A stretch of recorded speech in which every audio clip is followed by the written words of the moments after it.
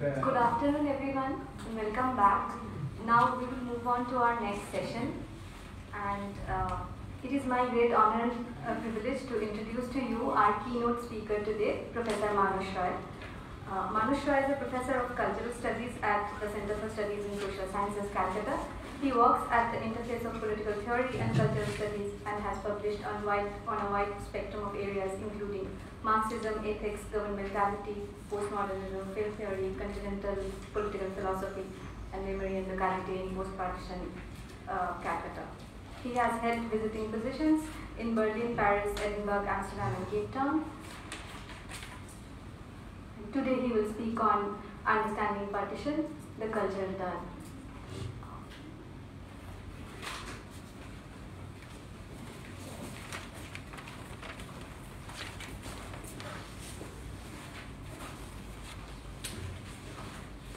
Thank you, Aditi and Kellen.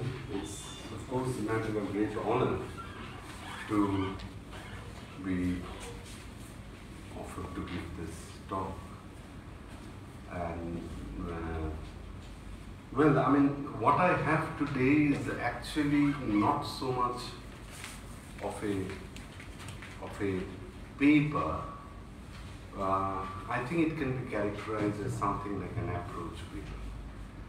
By which I mean, I am actually going to get into a dialogue with myself as much as I would with all of you, because it takes a retrospective view of this enormous literature on partition that started happening from the late 90s, particularly when independent India turned 50.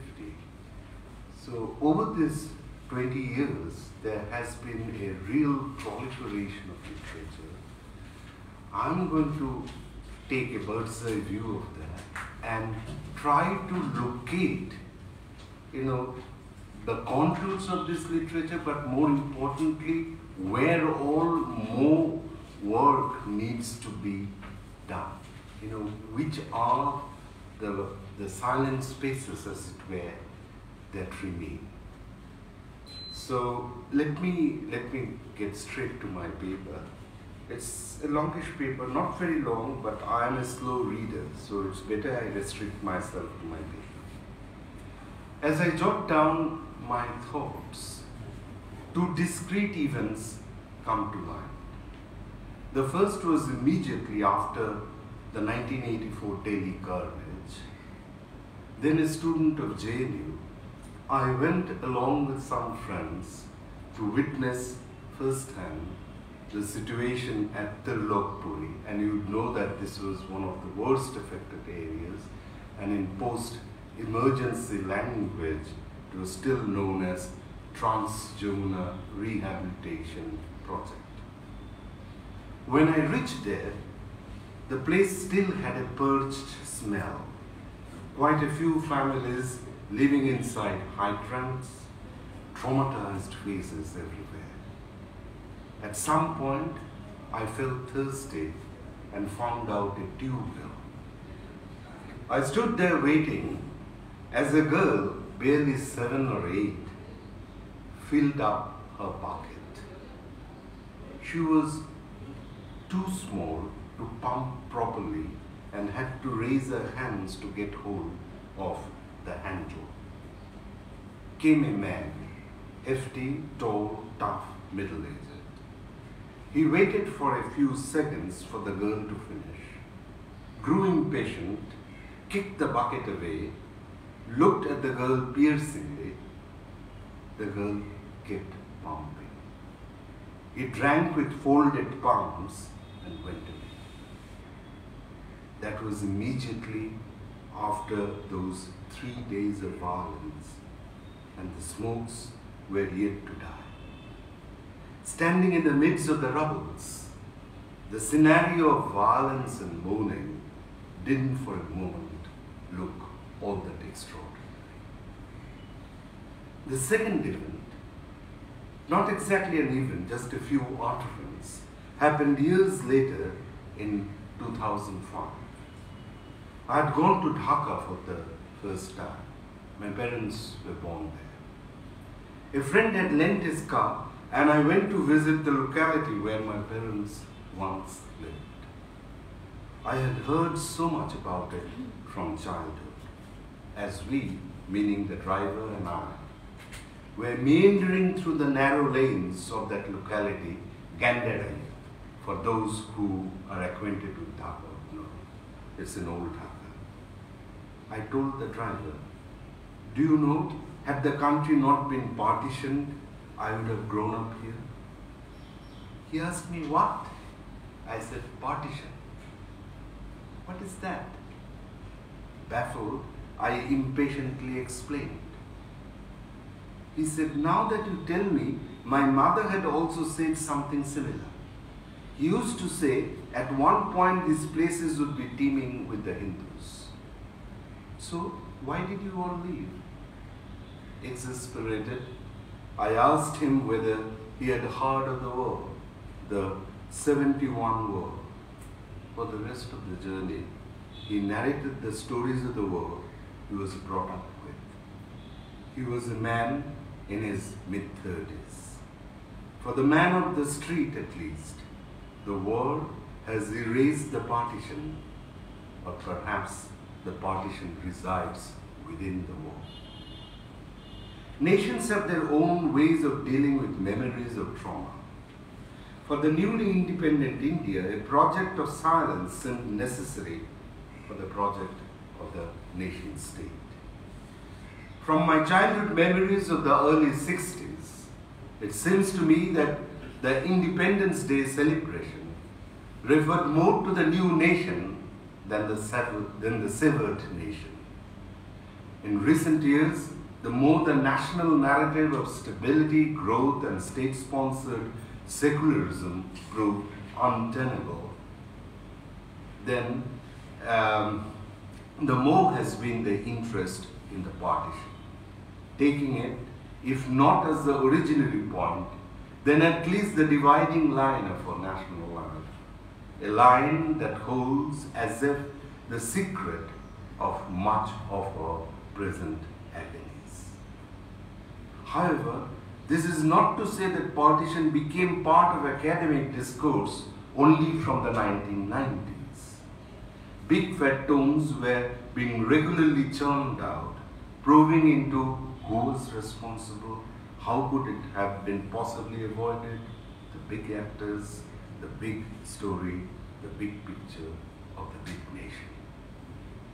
The new kind of scholarship that emerged in the 1990s, initiated prominently by Urvashi Guttalia, Ritu Menon, Kamla Vasin, Ganendra Pandey, and Veena Das, started asking new kinds of questions.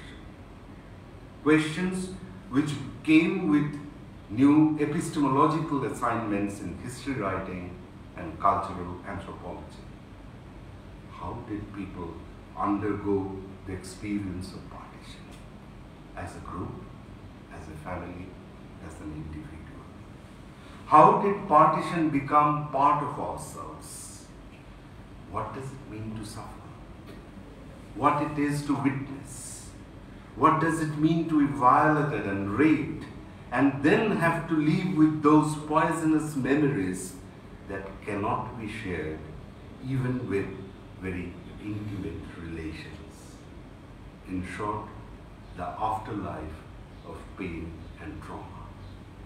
This scholarship paralleled, tied up, and at times drew intellectual sustenance from the emergence of a self-conscious discourse of memory in history writing, made possible by the Holocaust discourse and new trends in philosophy, namely post-structuralism. Over the past 2 decades, this new scholarship on the partition has grown in bulk as well as prestige, attracting some of the best writings in history and cultural anthropology, as well as other branches of social and human studies. Here, 2 disclaimers are in place. Even though there is a whole host of literary creative outputs, novels, short stories, poems, plays, and films I will restrict my focus to how such materials have been used in critical discursive writings of the partition. Second, the story of the partition at the two flanks of undivided India is in many ways two different affairs. On the western side, the transfer of population, Hindus and Sikhs from West Pakistan and Muslims from Indian Punjab, was nearly total, immensely brutal, but nonetheless a one-time affair.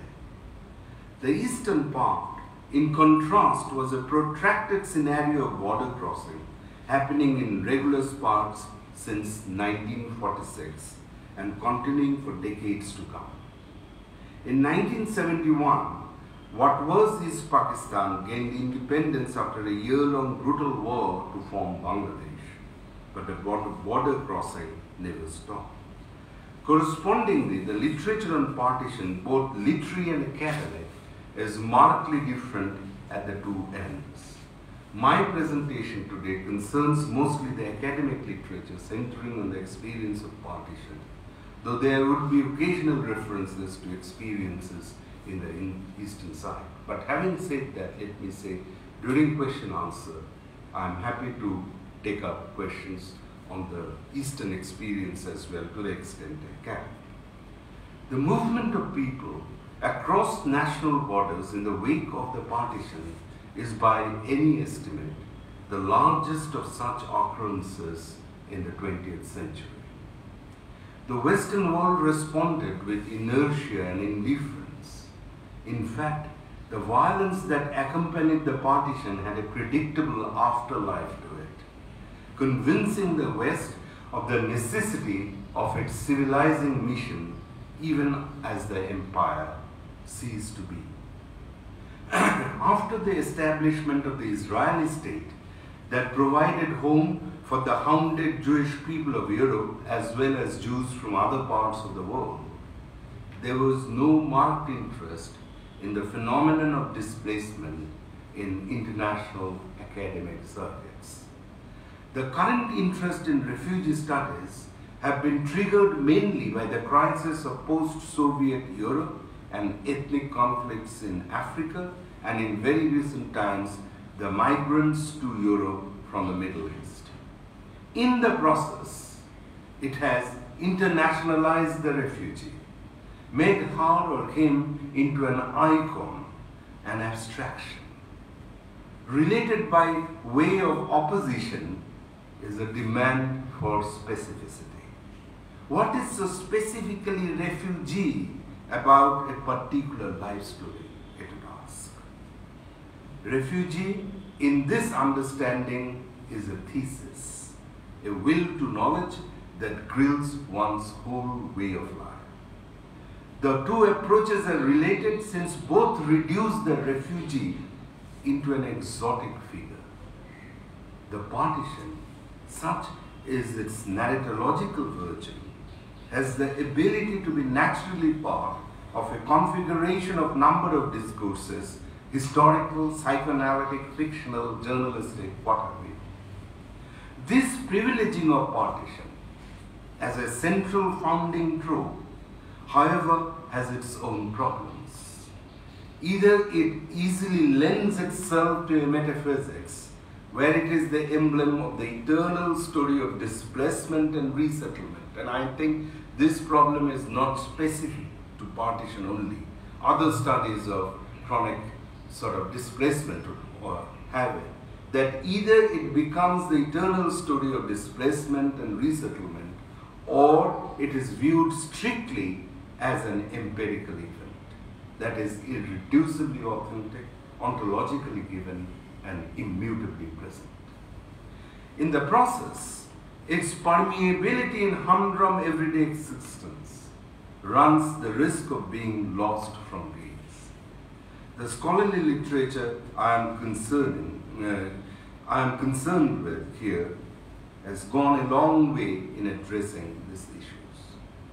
Here in short are the salient themes of my current research, and I'll name them. First is Holocaust and Partition, the lived experience. Second, emergence of a self-conscious discourse of memory in social sciences and humanities, a comparative assessment. Third, violence, trauma, and the texture of everyday life. Fourth, the paradox of witnessing. Fifth, museumizing the partition and the life of objects, which I call on the governance of memory. Holocaust and the partition, the limit experience. For the West, the paradigmatic moment of the crisis of modernity is the trauma of the Holocaust, which Pierre Nora characterized as the limit experience and thus somehow definitive of eventfulness. Reinhard Koselleck, whom many of you might have heard, the philosopher of history, German philosopher of history of last century, has argued in his book Critique and Crisis that Western modernity is hinged upon the notion of crisis. To make his point, Koselleck rewrote the concept to mean something entirely new. He viewed the origins of modernity as largely a response to a post-theological notion of crisis, that is, Europe after the Westphalia Pact. A secular medical notion of crisis of the social body combined with a sense of urgency borrowed from Christian notions of the Last Judgment and the Apocalypse. In the medical sense, crisis is something that would continue to recur in the social body if the body process is allowed to continue in its present diseased manner. Suppose I have a viral infection. It will keep recurring unless I administer the proper medicine. That is, in this case, it is structurally recurrent.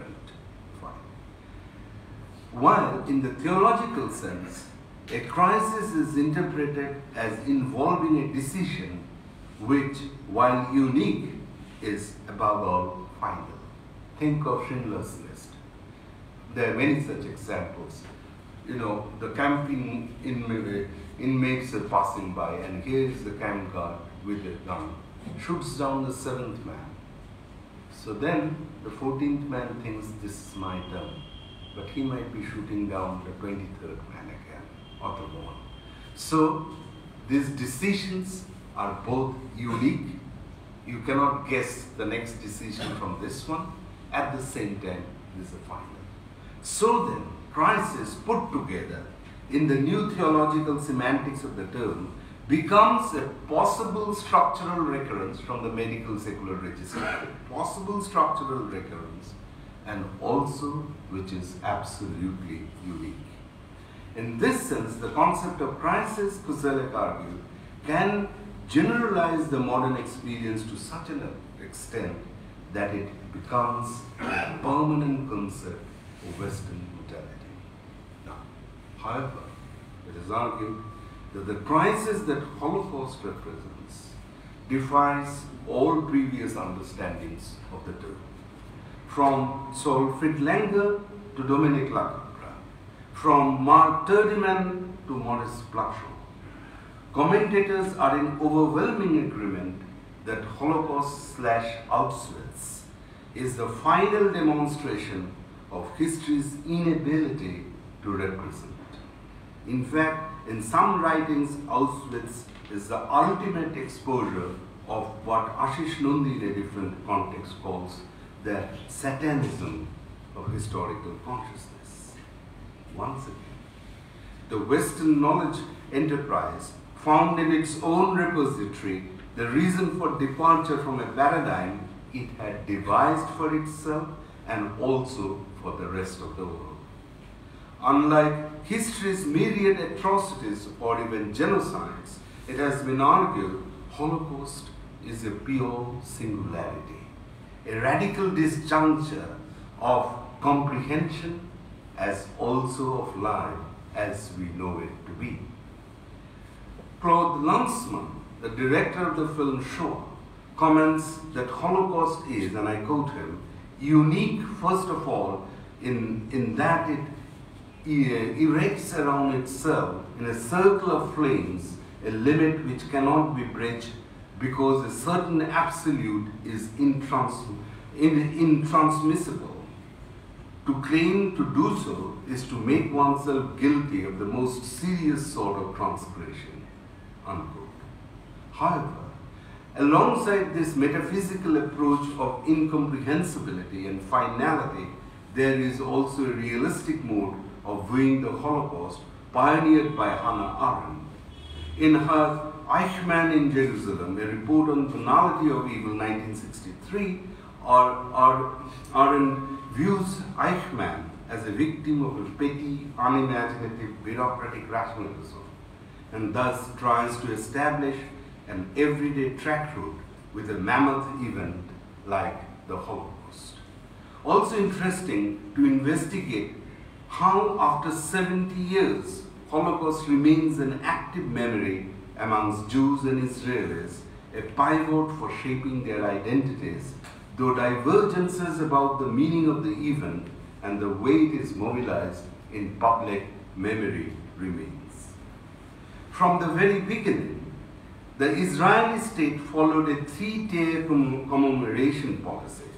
The Holocaust victims, but then along with this, museums of resistance fighters as in Warsaw Ghetto, and finally, the 18,000 young volunteers who died in the first decade of wars with the Arabs, the so-called War of Independence. The idea was to shift the meaning of Holocaust from victimhood to glorious resistance and give meaning to the death of 6 million European Jews. The psychological continuity between death in Holocaust and death in Israel's wars has given the stories framed by the Holocaust and the Warsaw Ghetto a cultural context. Thus, the memory of the Holocaust became meaningful to the Jews in Israel through their fears of annihilation by the Arabs.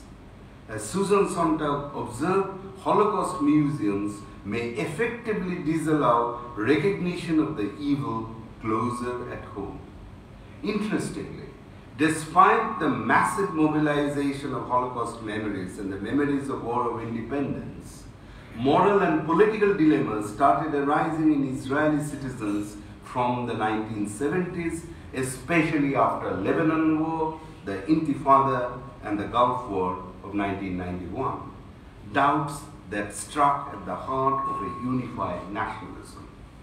Israel's war against the people of Palestine has been increasingly alienating its younger generations, making the war effort look more like more a part of the prey-turned-predator syndrome. Around the same time as the emergence of the new partition studies came a whole cluster of new and defining studies on the Holocaust. This is very interesting. You know, precisely the same time, from the early 90s, came a new variant of interpretation of the Holocaust. And we have to now put those sort of writings and the writings that came in the late 90s and early 2000s to see where are the resemblances and the difference. And these writings are Saul Friedlanger's Memory, History, and the Extermination of Jews of Europe, 1993, Michael Roth's The Ironist Cage, 1995, and Dominic Lacapre's History and Memory After Auschwitz, 1998. Like the authors of these books, the commentators on the partition that I am concentrating on have no direct experience of partition violence, but are trying to come to terms with their parental generation's trauma and bereavement. The spate of writings on the partition since 1990s is both a takeover from and a challenge to the literature that assumes Auschwitz as the ultimate of eventfulness. It is related to the Holocaust in that it too is focused on excavating the memories of trauma, partition trauma that is, and views those memories so long buried under the tomb of history as the most radical moment of alterity that the history of the subcontinent in its present guise cannot negotiate. It is also a challenge to the Holocaust discourse, since it broadens the scope of the discourse much beyond the pale of geographical limits of Europe and brings in squarely the predicament of colonialism into the purview of the new philosophical turn of history writing. However, partition studies, even in its new turn, has not engaged with any serious comparison with the violence of comparison between the violence of partition and of Holocaust, save a few fleeting comments. Ganendra Pandey, for instance, observes that the ideological role of partition historiography has been very different from that of Holocaust, but it makes no efforts to explain it. There are others who maintain that particular histories of post-Holocaust Germany and post-partition India call for different approaches to the signal historical events. Yes, it might be true, but the issue is left unaddressed. It is true that any significant development of history is unique and non-generalizable. It is also true that comparison among large-scale events of violence tend to get reduced to philosophical anthropology, that is, ultimately the whatness of man. But comparison does not simply mean similarities, it also involves differences. Here is a project waiting to be addressed, especially by drawing in the changes in the perception of these mammoth instances of violence over time and in keeping with the changing location of the nation state. Now, the second aspect I want to deal with is the emergence of a self-conscious discourse of memory in social sciences and humanities, a comparative approach. After a meticulous and scholarly deliberation on what a nation is, Ernst Renan came to the conclusion that the nation was a soul with a past. The nation, he argued, was the end product of a long past of efforts, sacrifices, and devotions. Of all the cults, says Renan, that of the ancestors is the most legitimate. The ancestors have made us what we are today. The essential conditions of the people are, and I quote him, the common glories in the past and a common will in the present. Renan tied the meaning of the nation not to its language, biology, or territories, but to its historical memory, that rich legacy, as he says, of remembrances. Notably for Renan, memory is not merely memory of the dead, but memory is an act of a people having done great things together, wanting to do them again. Forgetting and historical error are essential factors in the creation of a nation. Note here, for Renan, memory is essentially a matter of consolidation, ignoring the contestations that might be part of a nation's collective memory and a nation's present. Working on Renan's thesis, Pierre Nora, in an important article which most of you might have read, Between History and Memory, observes that memory as a lived experience and a fullness of being of communities have been hegemonized by modern rationalized methods of analyzing and preserving the past as public monuments and museums. Commenting on the modern public culture of commemoration, like museums, statues, and national festivities, Nora observes that these have come as a fixed, externalized locations of what was once an internalized social collective memory.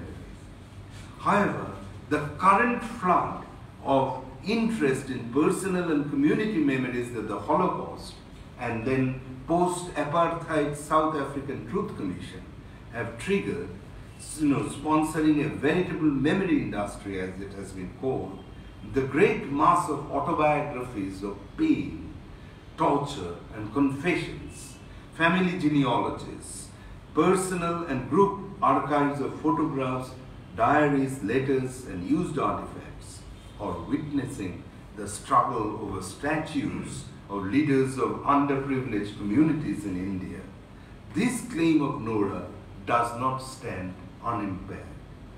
Particularly untenable for our country is Nora's neat divide between pre- and post-industrial uses of memory. In a narrative culture like ours, memory is steeped in cultural religiosity. In our context, lying very close to the formal nation state is what can be called the people nation, that fuels the imagination of particularly the ordinary toiling masses and laboring castes. The partition archive is a fissured archive. For instance, one can cite the case of rumors which are by definition characterized by, as Ganendra Pandey calls them, indeterminacy, anonymity, and contagion, and marked by their sheer excess. Memory in this new academic discourse, though in active dialogue with what I am calling the people nation, needs to be understood in its methodological and philosophical justifications and specificities. Here, memory is a sign of an unincorporated remainder, an excess, both as well as neither identity nor or difference.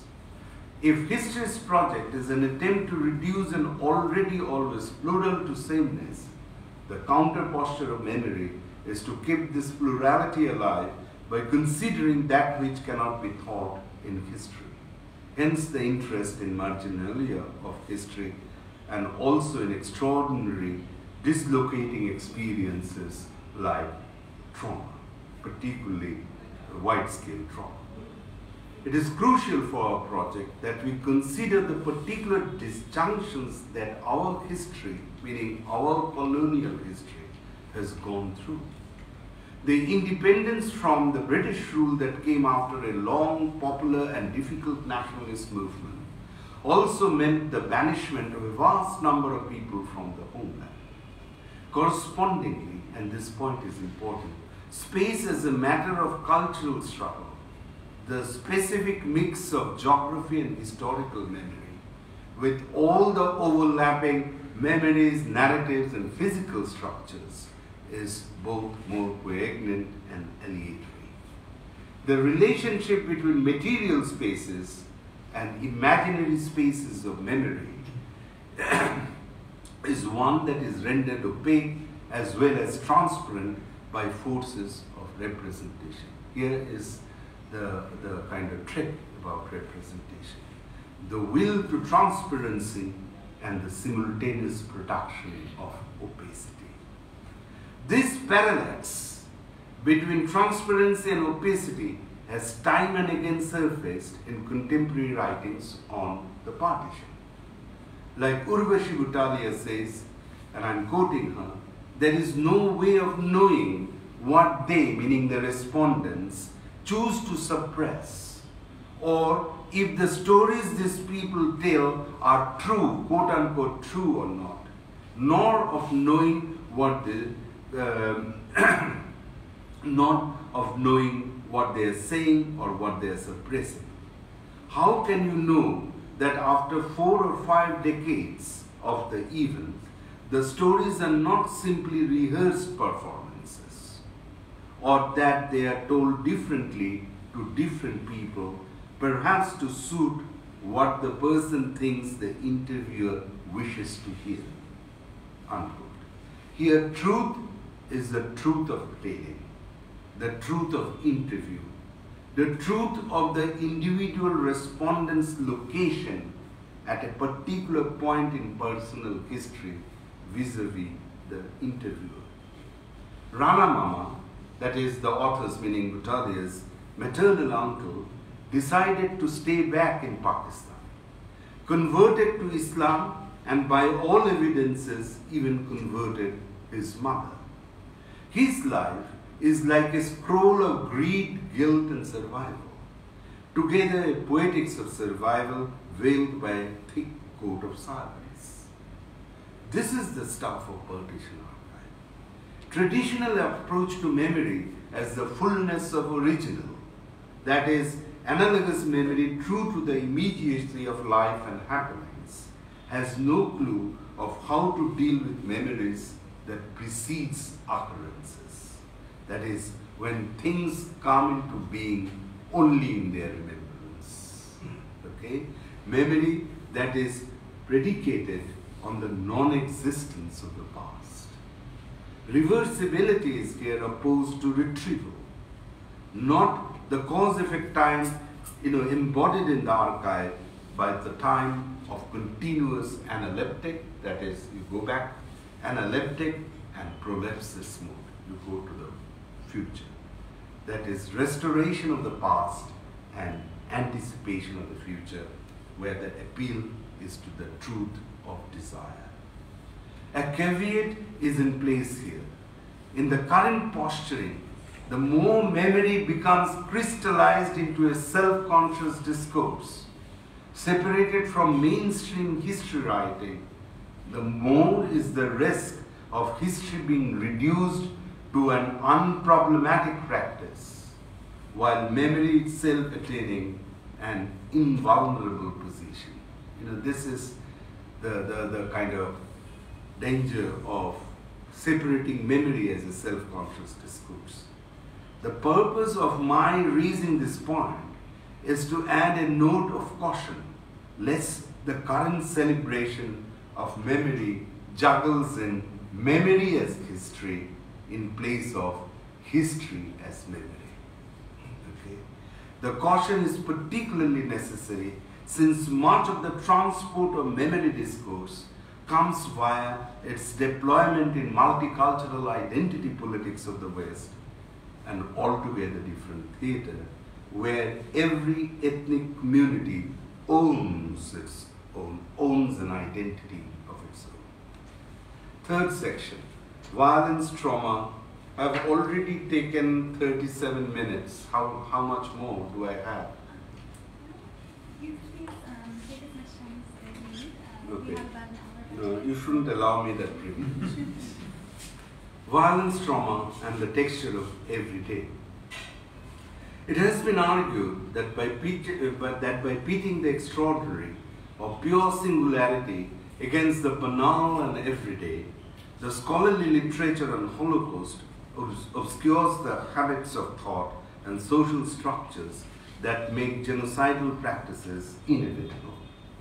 In contrast, the new turn of partition studies from the 1990s pivots on the impact of extraordinary violence at the national level on a quotidian humdrum life, especially on violated women. The studies of Urvashi Butalia, and especially Veena Das, are focused on the incommunicability that occurrences of massive violence cause at the level of everyday domestic transactions. Both these studies, interestingly, were triggered by the carnage of the Sikhs in Delhi in 1984, that is 37 years after partition violence. In that way, they can be called history of the present, following Walter Benjamin's use of the term, namely a crisis of the past and the crisis of the present coming together to give a new vantage point to expose the course of taken for granted history. The riots of 1984 thus in a way opened the archive of the partition and brought to open something that survived so long as an unstable, unvisited equilibrium.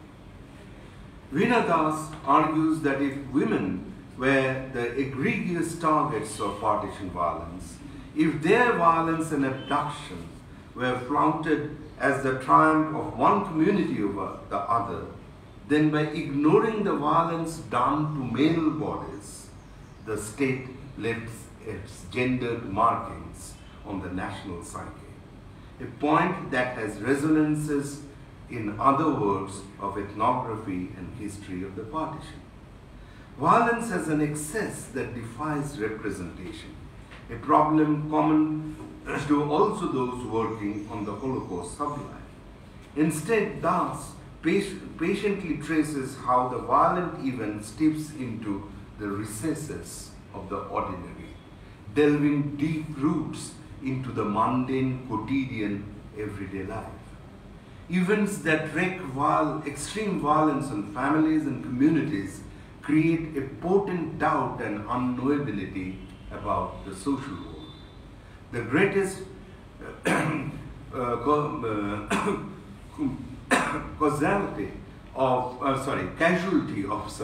casualty of extraordinary violence is everyday life itself, which loses its grammatical moorings, its known forms of life, resulting in a void in the very language that organizes social life. At this point, let us take a pause and ask, is there anything like an everyday? Is my today my everyday? Was my yesterday my everyday? Or my tomorrow? None of the specific days is my everyday. It is an abstraction, and like all abstractions, it is all of these days and none. Every day is a mode of disciplining the arbitrary that marks each day of our lives, and therefore in constant need of the arbitrary. The residual and the regular of the everyday function as a datum to absorb the irregular, the extraordinary. But to what extent can the everyday absorb the irregular? To investigate this, Das engages in what she calls the vertical sense of the form of life, beyond which it is difficult to recognize human transactions. The social at this point is rendered uninhabitable.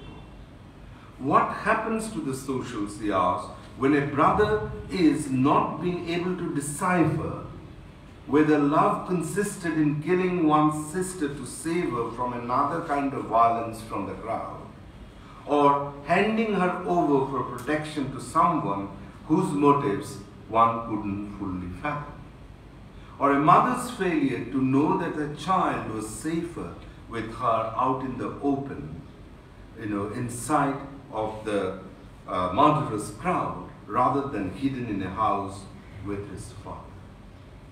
Following Wittgenstein, Das asks, if the subject is a condition of experience, what happens when the experience itself is blurred?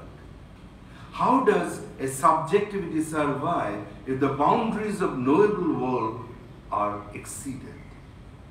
Vinay thus locates a subject in the long passage through a past of traumatic violence and a present of a sociality that was once so familiar, but now so unknown. When the boundaries of the knowable have exploded, what happens to subjectivity itself? How can subjectivity function when words have stopped to signify? She heard people speak about the violence and what they experienced with words that seemed so ghostly, or else their voice seemed animated by the voice of some other person. It was as if they spoke words of Hindi or Punjabi translated from some other language. Thus, his primary contribution to the discourse of memory in social science, cultural anthropology in particular, is a non-representative approach to memory. Following Wittgenstein, she holds that to see memory in a representation is to freeze in time and space what is particularly a fluid activity spread across both. Going against the storage, retention, and recall thesis, she argues that memory is a dynamic event that only exists in operation. Instead, she emphasizes the interaction between the person and their brain and the environment in which acts of memory occurs. Hence, over a long period of time, the traumatized can rebuild herself through her interaction with the surrounding in which she is placed. past memory and present happenings are not linked in linear causality. The agent plays a language game that links present event with past memory. In other words, brain is an activity, not a repository.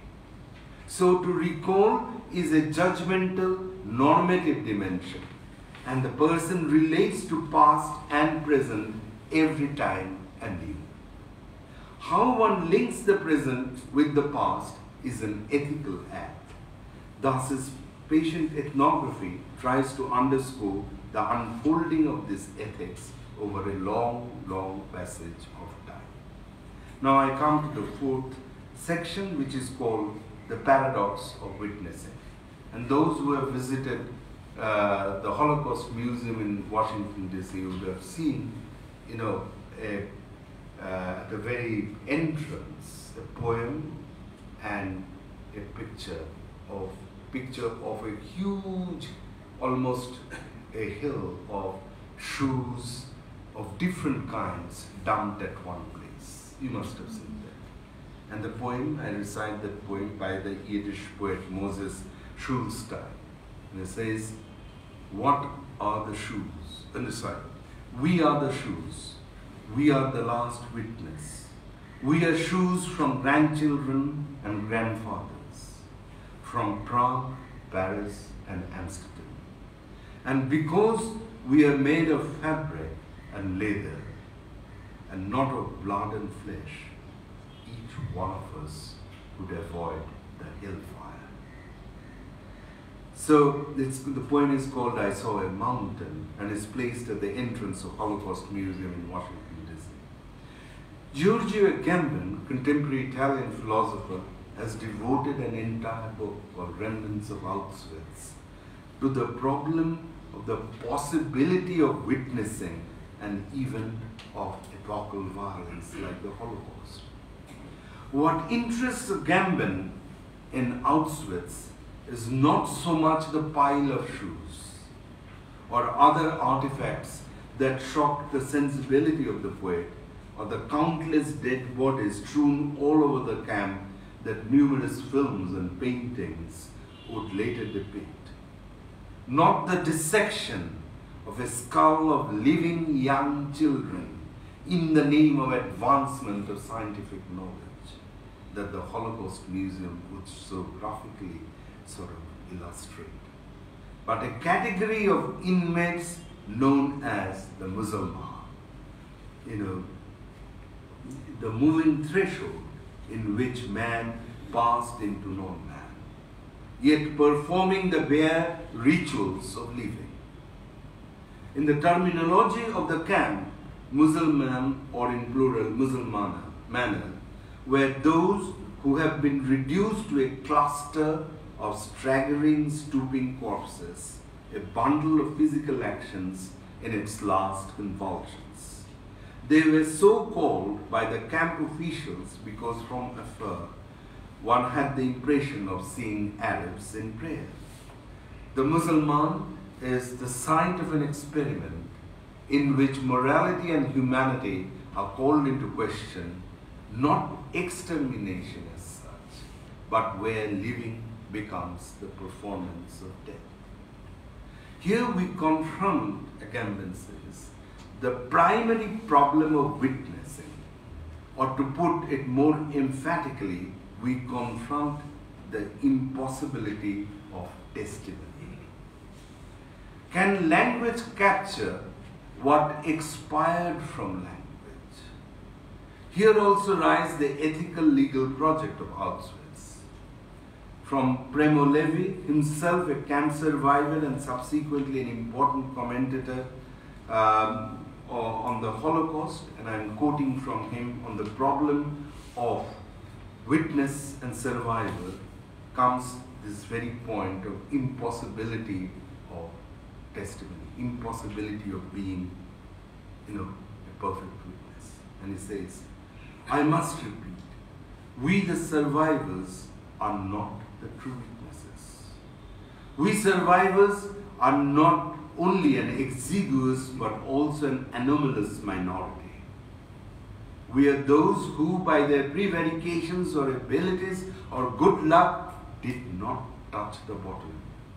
Those who did so, those who saw the garden, have not returned to tell us about it or have returned mute. But they are the Muslims, the submerged.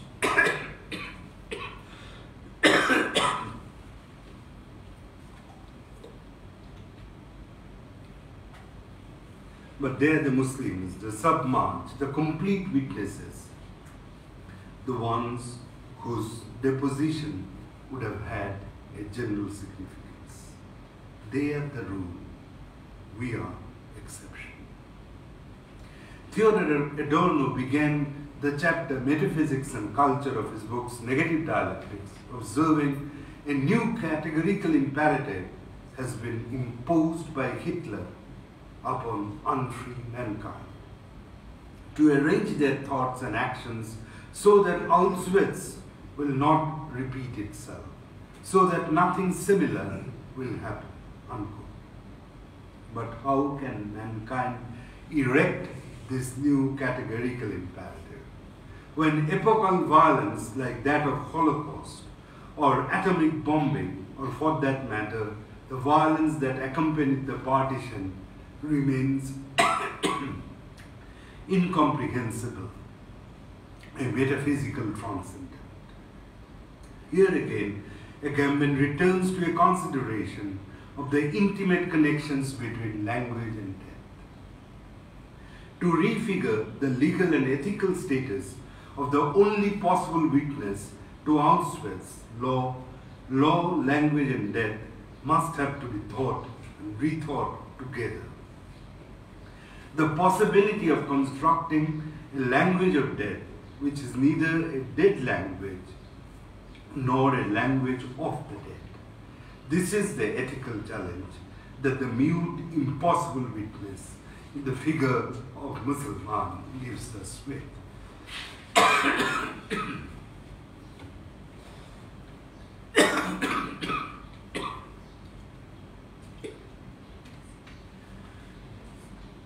All these issues recur in the creative output that followed the partition, though to some extent the desire to articulate the nationalist imperative to leave the violence as a past aberration and keep the life of the nation moving, to treat partition violence as a collective insanity that is better forgotten, has had its mark on the literary creative meditations. The creative literature that concerns us here touches on the issue of the possibility or impossibility to witness. Yeah, I have a cold here. Can't be helped with this. However, the primary focus of such writings has been the work of memory and the quotidianization of extraordinary violence, though such is the imbricated nature of such questions that thoughts inevitably lend themselves to issues of witnessing and representation, as it does in Holocaust. Manto's bleak ironies discard any optimism regarding the shared culture in the aftermath of collective violence. In his story, The Miracles, a man dumps a bag of sugar, his loot, to a nearby well into which he also fell accidentally and dies. The next morning, the villagers found the water of the well into which he dies has turned sweet. Candles are lit at the man's grave at night.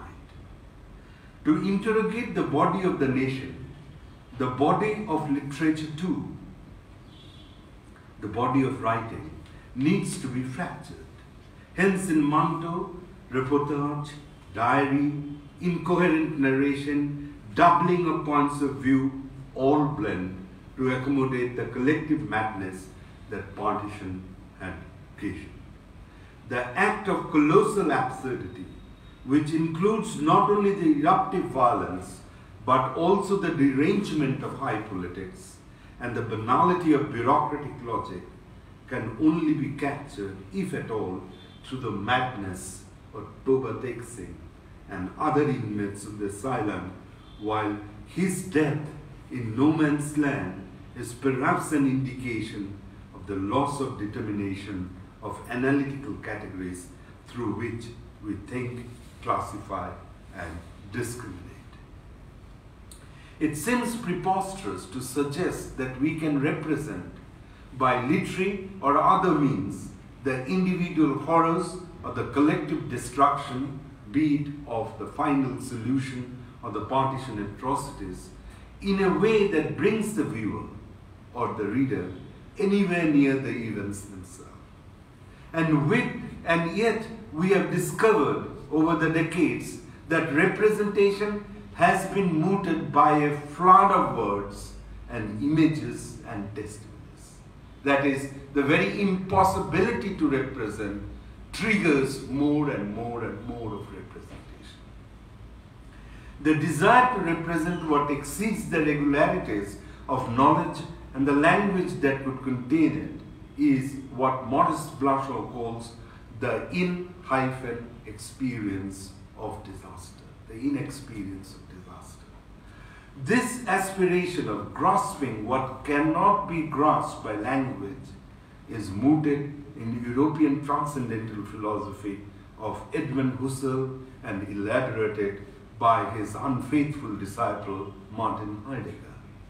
It draws from the Kantian dichotomy of pure intelligence, which is beyond the circumscribed creaturely intellect of the human, but which also nonetheless can be glimpsed as something other, the ruptural self-disclosure of being. But this glimpse, this disclosure is only momentary, hence the poria that links the witness and her testimony. Witness is speechless by the sublimity of the event. Testimony is the witness's compulsion to speak.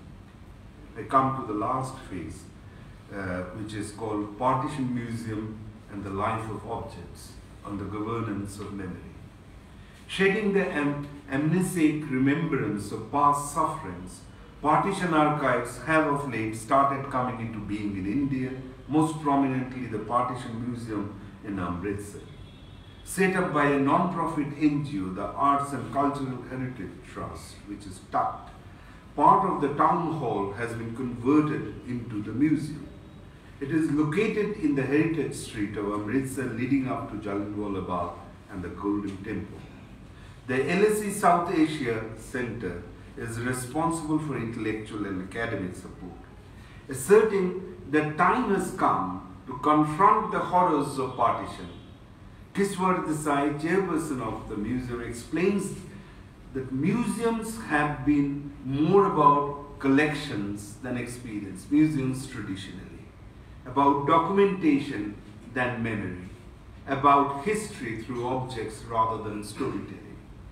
The museum in Amritsar intends to be a people's museum, like, people nation, as I said before, based on the recollection of partition victims and survivors and built on materials that they provide.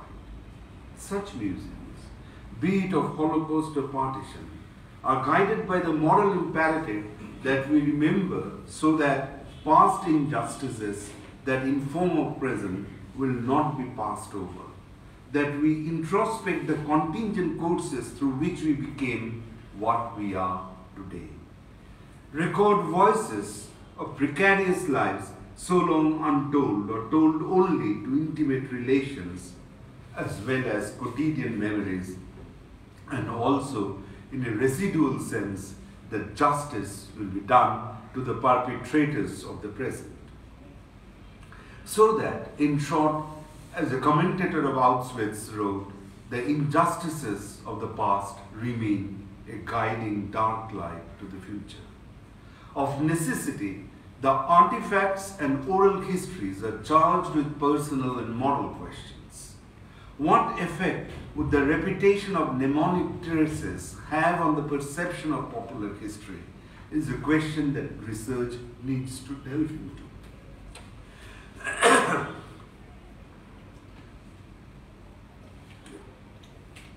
Added to this, an is another question. What effects will such museums have in the cyber age and global lacing of the diaspora? Memory, even as memory of changing space, does not live in void but in relations, not only to other micrological memories but to the broader scenario of collective memory. Maurice Halsworth had classically defined collective memory as an overarching group mind. Contemporary research has, however, taken issue with such holistic and composite idea of collective memory. Collective memory is more like an ensemble of practices and material artifacts that are fluid and open to interventions. It is a participation in a discourse that is speculative and prone to both consolidation and change. It includes archives, public monuments, statues, and museums, but also pieces of material culture that people venerate from the past, like a scrolling branch of letters, old jaded photographs, even quotidian objects like, for instance, a broken comb, artifacts imbued with pathos which are now finding way to the archive. Each partitioned family is quite a veritable archive. One moves freely between memories of individual events to memories of immediate communities, to memories preserved and sponsored by the nation state or corporate capital. This new materialization ensures context of interpretation and invents new traditions. As Susan Crane observes, not that historical discourses do not use memory, but memory is unhinged there from its social anchorage and becomes an abstract framework of chronology and factual details. The new culture of preservation comes from the awareness while artifacts and oral accounts of important happenings are prone to be lost. Historical memories as taught in classrooms, history as observed in national felicitations and recorded in official documents cannot do justice to collective memory that people live with. Now, after the Partition Museum, it is quite sure there will be many more of such museums. For instance, installations, exhibitions of partition and subsequent refugee lives are taking place in Kolkata now. Like we had one organized by Najesh Afroz a month or so back, here at this very premises. What is interesting is the particular point in the life of the partition at which such museumization has started happening. Those who have grown up in the generation of post-memory, that is, after the actual event has taken place, but whose effects were everywhere there, people like us, have had to live with broken, forestalled, out-of-context stories and viewing relations. Through repetition, displacement, and recontextualization, post-memory attempts to recreate spaces of the past, to reinvent and redirect them. In contrast, the third generation acquires its knowledge of the partition from representational sources like the television serials, textbooks, novels, newspapers, political party speeches, and governmental practices, and also, though increasingly marginally, from family sources. If the second generation is post-memory, I would like to call the third generation post-forgetting, that is, remembering after it has been originally forgotten. Much of this memory is mediatized, for if for the first generation victims, objects that survived were matters of everyday continuity and also occasions for active mourning for those that got lost. For the second generation like myself, they were mnemonic items, ones that were still in use but had a second life as an extension of the stories from the other side of the border that we were brought up with. Used objects of a severed past have a life of their own. They carry a halo of pentimento that is, emergence of earlier shades, casting a ghostly shadow on the presence-absence drama and offering a glimpse behind the curtain of time. Here, the objects are subjects, a sad intimacy scripted into their very materiality. I remember my mother's hatir date chiruni, that is a comb with an ivory coat, with a couple of teeth broken here and there, that came from our lost home on the other side of the border. The objects, no matter how humble, invented a time for us, which was neither of the time that existed before the partition, nor of our present, but at an interface of the two, and we love to live in them. While the objects, and this is important, while the objects self-adjusted themselves to the new time. For the third generation, they are relics and part of albumization. Among the things that survived the partition was the bedstead of my parents. My mother got it as a wedding gift from her parents.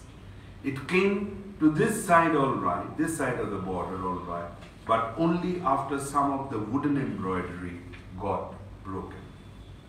I played as a child into those broken, places, as a child by poking my finger through those inanimate wounds. Recently, without my knowing, one of my brothers fixed those broken parts. After a fresh varnish, the cot now looks new. When I asked him, why did you do it? He replied, "Onek din to holo, ar koto." For him, partition is over at long last, perhaps.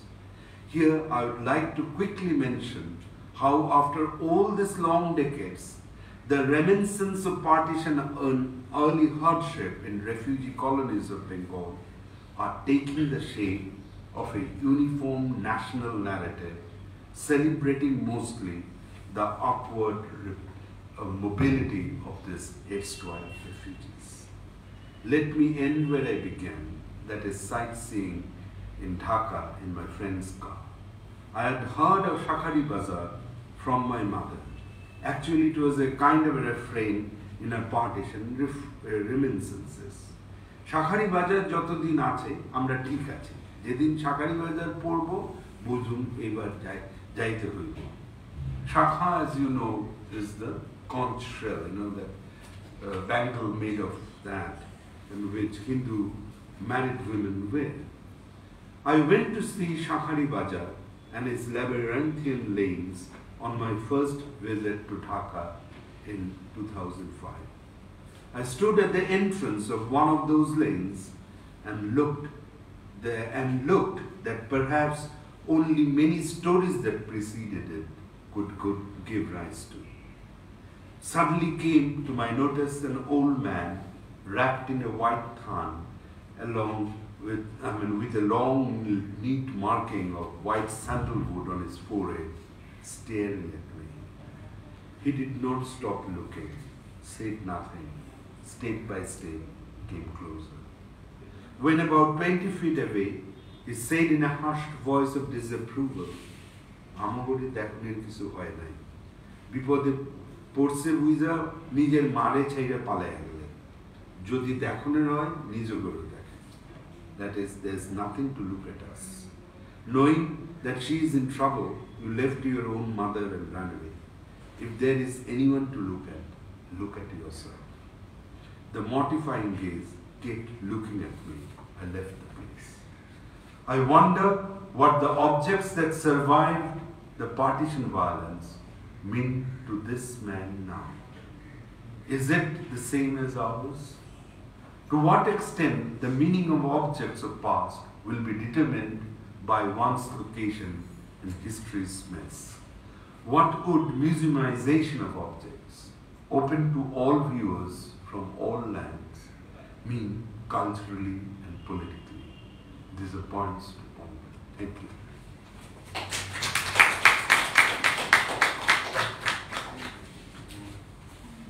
you very much, Professor Roy, for your fascinating talk on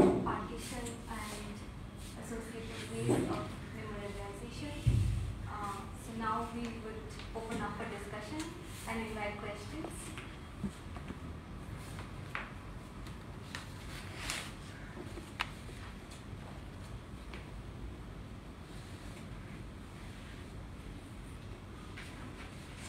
I have a very general comment that I completely agree with your point that when you emphasize the importance of comparison between, say, for example, the European Holocaust and the Indian partition, something that has not yet been done academically.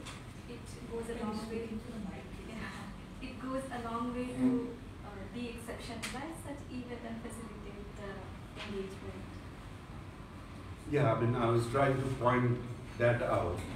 Obviously, the ideological functions, of historiography of Indian partition and that of Holocaust are very different.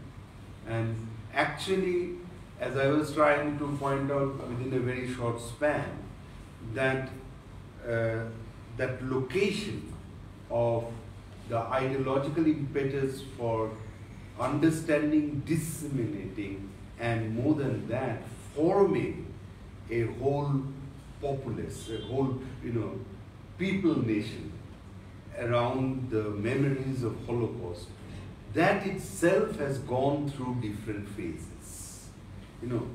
Initially, it was Holocaust victims laced with the different uprisings in the camps, particularly Warsaw Uprising, and also the young people who were killed in the fights in the first decade with the Arabs. So that was the center. But gradually it shifted to, make first of all the Holocaust as not so much as a victimhood, but as a glorious resistance, and also to bring down the emphasis on such events as the Warsaw Ghetto Uprising. Because what Israel was doing to Palestine would then have a different meaning altogether. And now the main question that has come is how to actually, shape the younger generation who are no more interested in all this, for different reasons, for both what Israel's role has been, and there are in fact writings coming from within Israel of this prey turned predator syndrome that is happening there, and also because Israel has by now become a post-industrial, quite a advanced and affluent country, and people do not want to give their lives there. So what will happen with partition, historiography is now very interesting, because if you go into partition literature, this whole thrust into inwardness, this whole question of witnessing happened at the very beginning, creative writing, but that wasn't sort of caught up by the historical and anthropological writings that were happening. In fact, there was hardly any anthropological writing happening on the partition. That all started from the 1990s. And now we have the museums coming up. So what happens, particularly when the third generation of partition families are on the fore. So that is something to be seen, speculated. Yep.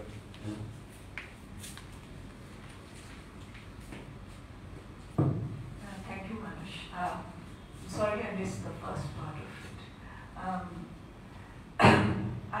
I want to make a couple of points, but just to follow up on what Aditi had just asked, I think to dealing partition from the memorialization of Holocaust would be important, and I'm increasingly thinking of this because so much of the modes in which why we need a memorial and a museum to partition is always being justified in terms of that it was a human tragedy of a scale that, if not on the same scale as the Holocaust, nonetheless requires.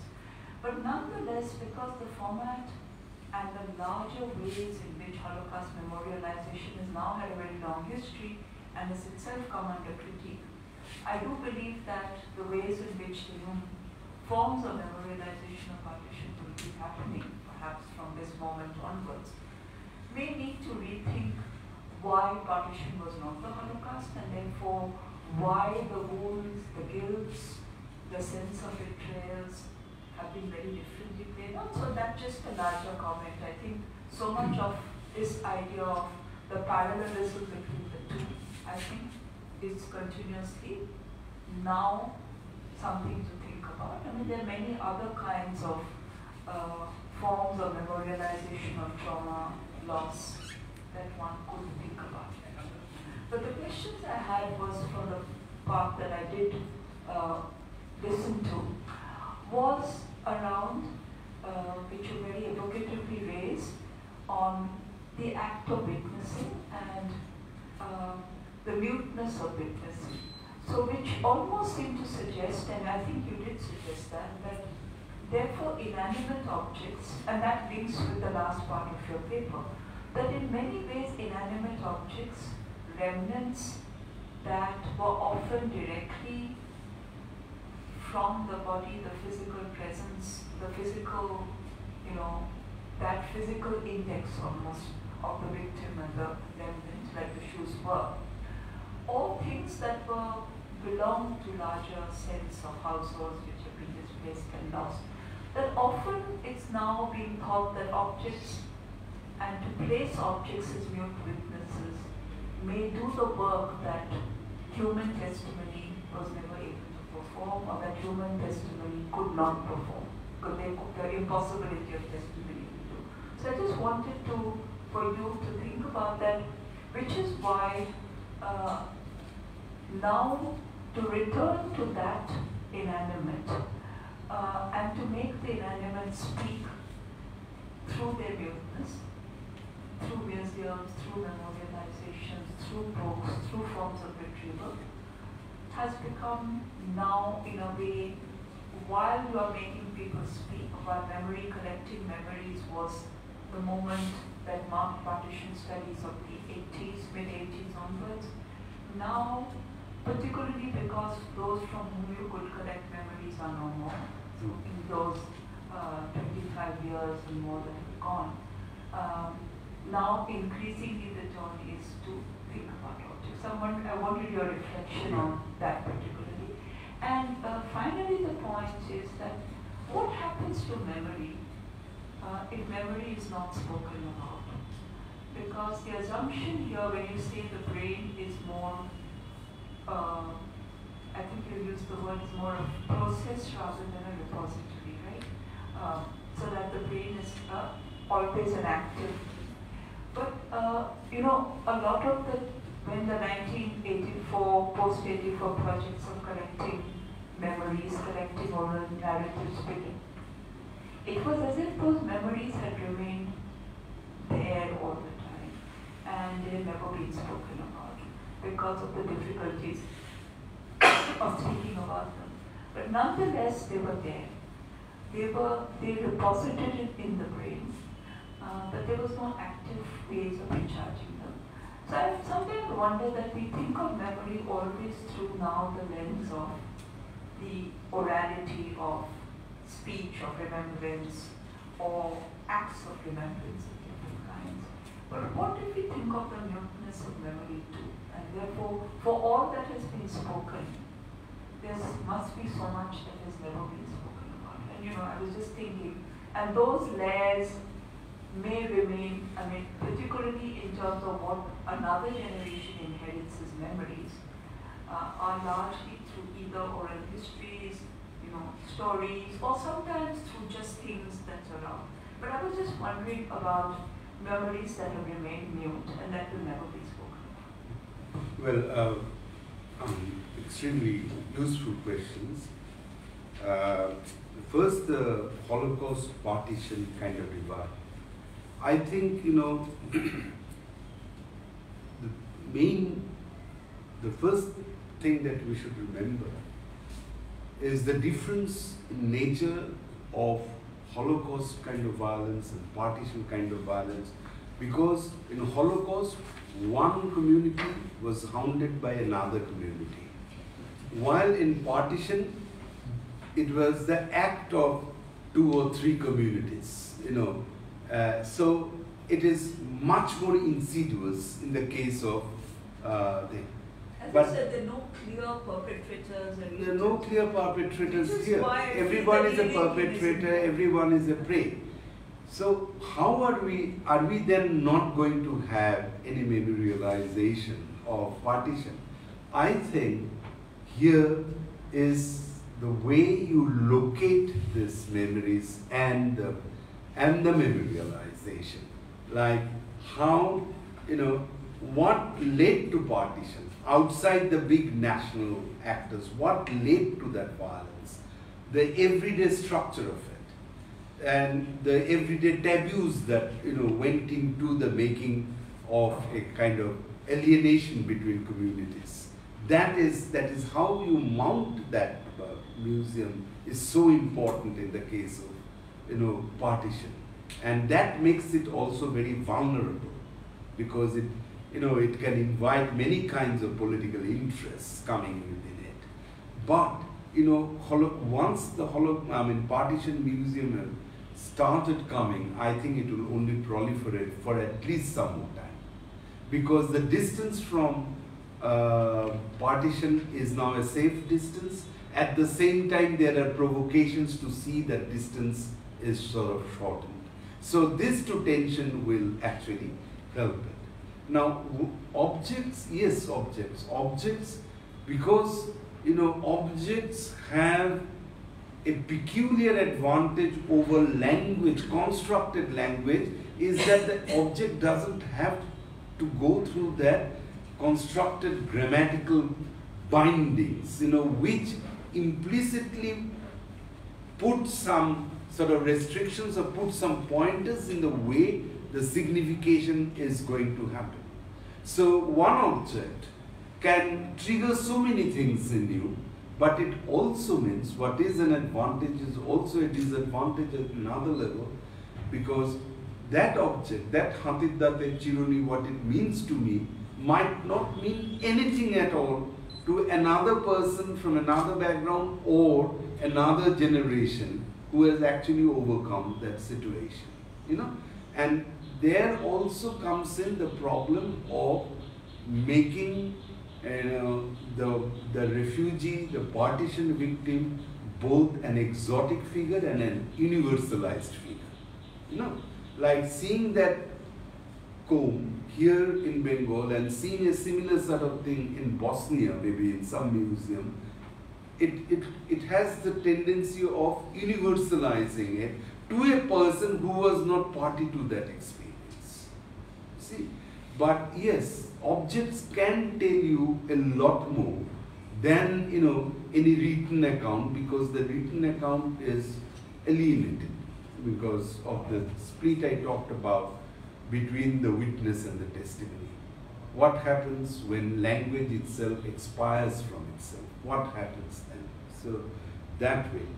And what was your final question, Kalpati? About memories that remain unspoken. So you were Yeah. talking about the brain as being Yeah. Yes, I remember it's now. rather than a repository. Yeah, but so much remains in that repository which will die with the person himself. Absolutely, but the thing to look at it is memory is a kind of representation. The same room here, just as in photography, I can have so many different angles and give rise to so many different stories of the same thing. Memories too, depending on your present location, will have very different representations by the same person over a period of time. Yeah?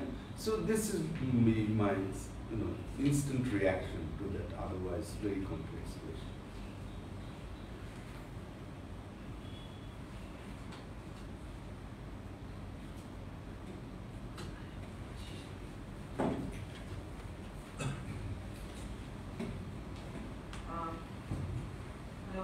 Thank you so much for the talk, and I just have a small question with regards to the idea of people's nation that you were talking about.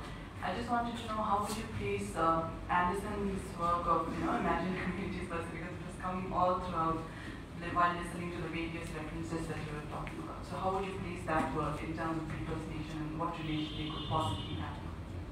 Very, very interesting. People nation I'm putting vis-a-vis nation state. That nation state is that kind of formal state apparatic view of both the nation and the people. While more and more what we are finding that the nation state has to respond from the surges that are coming from below. And what, a shortened term we say, populism for some, like. You see the current direction of India, for that matter any other country, is a kind of response to what I am calling nation state. People nation. Yeah? So in that sense I'm putting it. It is both similar and very different from Anderson. Because when Anderson talks of an imagined community, if you remember, he is doing that as a kind of bridge between what I am calling people nation and nation state.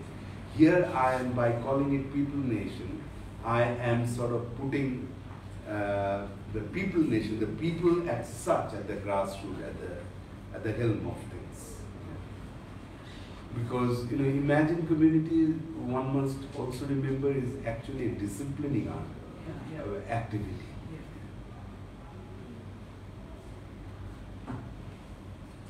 Yes. Can memory be also very selective? When you what Abigail said about unsafe memory, which remain always remain muted, not expressed. But isn't when memory is revived, memory is resurrected, it's often selective because and memory may not be in that sense. We are slightly unsure, full of history. Using memory indiscriminately without reading between the lines do have its pitfalls. Yeah, absolutely. Memory is always selective. Like it's like representation in many ways. Because you have so many ways of representing this room, you are ultimately selecting. Yeah. So memory is also, and memory is particularly so because memory also runs a risk. So you are selecting it from your present strategic, location.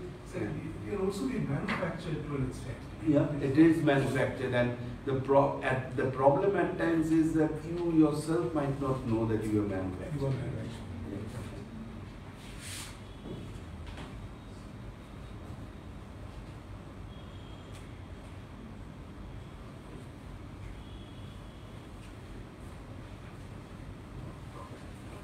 I'm so just drawing from what Sir was just saying, since you were also talking about the problems of privileging the partition trope and the tendencies in the historiography and the consequences that it had, I would just like to link this up to what I was just saying, that we have also seen that there has been some charges against how the partition historiography has been organized as such, like have Punjab been privileged over Bengal, have Bengal been privileged over Northeast. So now there is this new voice saying that we haven't got any presence in the partition historiography, although we have similar memories of belonging, similar narratives of belonging in people of Kutch or Assam maybe, of different areas. They also there is this kind of anxiety of not getting the opportunity to participate in a particular trope of historiography, and that being excluded in terms of privileging of certain memories and excluding certain others. So I was just... Yeah, it's absolutely true. Like last year, when Independent India turned 70, BBC ran a 2-day program on partition of India. Not even once was mentioned that the country was partitioned in the East as well. So, like any other celebration, this one too is closely linked with, people who are close to power, and also the way the corporate capital is moving. But any exclusion also creates resistances. Like we here are saying, why aren't we represented adequately in Amritsar Museum? We are not mentioning why has not this been mentioned at all. I mean, I don't think there is any reference to Northeast in that museum, though there are one or two from Bengal. So that also creates a space for resistance. Then I'm sure there will be resistances from Northwest. And this tension will keep continuing. You know, one after another book after this 90s thing, they don't even mention, you know, which comes from Delhi, they don't even mention Bengal partition at all. Like translating partition, out of 18 articles there is only one small article on Bengal partition. Can I come in on this? Yeah. See, but there's also a problem of, a clamor for a space to be heard, a clamor for representation. It's also interesting that if by Bengal feels sidelined by Punjab, the Northeast feels sidelined by Bengal. Punjab and Bengal. Different caste groups have felt sidelined in a story of largely upper class, upper caste. I mean, say within the story of the Bengal partition, there's a very prominent sense in which other castes have not, and their stories have been rather different. But I'm just wondering that if 70 years after the event, in one sense we are talking about forms of closure so that other forms of memorializations can happen. As you mentioned with a bit about the broken bedstead, somewhere you have to tell yourself the scars now have to be either forgotten. So the bed, I presume the making of the new bedstead is a sign less that your brother has forgotten, but more that he feels is no point now retaining the physical notion of this scar. The reason I'm saying is that while all of this is very important, we know that scholarship, for instance, Malini Shu's work, is looking very closely at the nature of the border and border, being all over the Northeast and these kinds of questions. And I think elements of now, sections of academic work is now, particularly work in the Northeast, is increasingly looking at the much longer impact of what, partition meant and what all of this meant.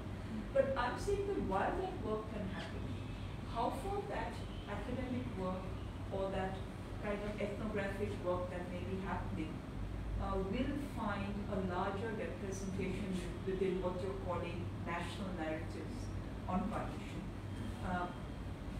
will of course become the problem. So in many ways it becomes about the story of the nation, right? That it is about a retrospective claim for finding a representational space in that story.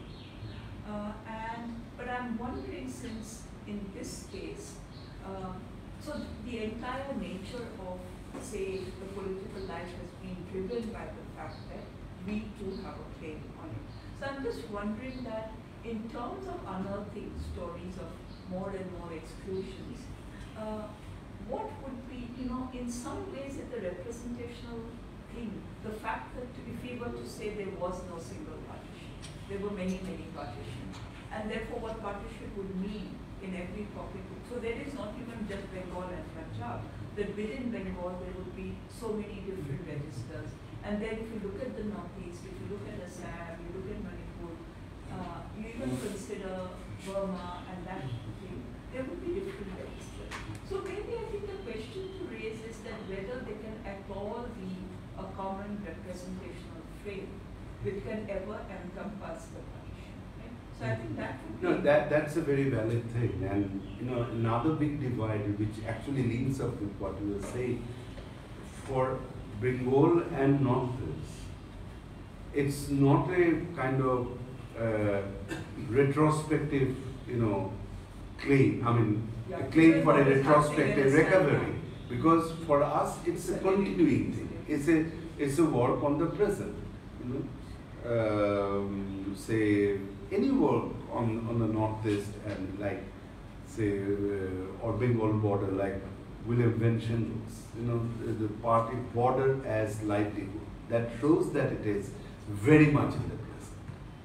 But what the other day, I heard something. And Jadunath's book is also going to be coming out on boundaries and borderlands. Boundaries and borders, which will be again on a very, very current, continuing scenario. So these two historiographies are actually very different, even in their basic nature and basic kind of attention. But somehow, the other day I heard a comment which I would like to share from someone who thinks it's all right to have Amritsar, partition museum only on Punjab, because I was told that you guys have already monopolized 19th century. Let us do this.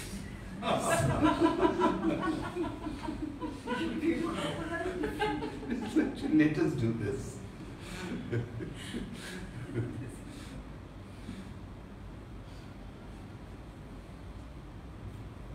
Are there any further comments or questions before we conclude?